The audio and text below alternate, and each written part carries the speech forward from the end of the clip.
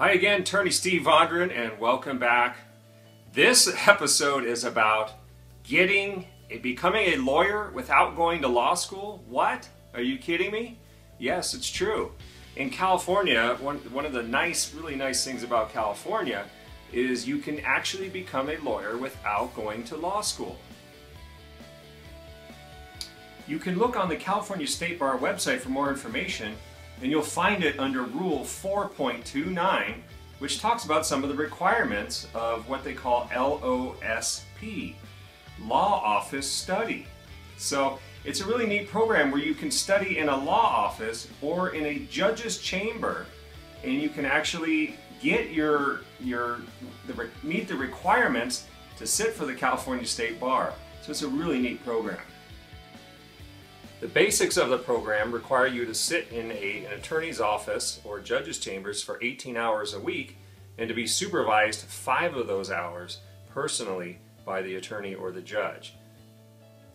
You will still be required to pass the first year baby bar, which is, I haven't taken it, but it's known as a very difficult first year bar exam. So you'll have to still take the bar exam, and you'll still have to pass the California bar exam itself, which is considered to be one of the most difficult in the nation. Now, the thing to consider also is that you're going to need to do this continuous study for a period of 4 years.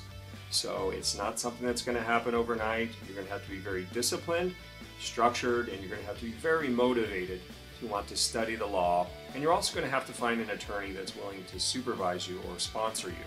So that can also present a challenge. However, I wanted just to make this aware that this is something that you can do if you really want it. So there you have it. That's a brief general overview of Rule 4.9, the Law Office Study Program, which allows you to become a lawyer without going to law school. Now, there's some things you need to think about, like really being hungry for it. As I mentioned, realize you would be studying in a law office, and oftentimes people have done this by working while they're going to law school, and your typical law student is going to law school the whole time and studying the whole time. So you're sort of at a disadvantage, and you really have to want it, really have to work hard at it, but it can be done. Many people don't know Abe Lincoln was one person that did not go to law school, and look at the career he ended up having, both as a lawyer and a politician. So you can master your domain. You have the power to master your domain. If you want to hear more inspirational insights on things you can do to take your career and follow your passions, take your career to the next level, follow us on our Master Your Domain podcast show. You can listen to it at attorneysteveshow.com. Other than that, get out there and get it done, make your dreams happen, and you can be a lawyer without going to law school. Thank you.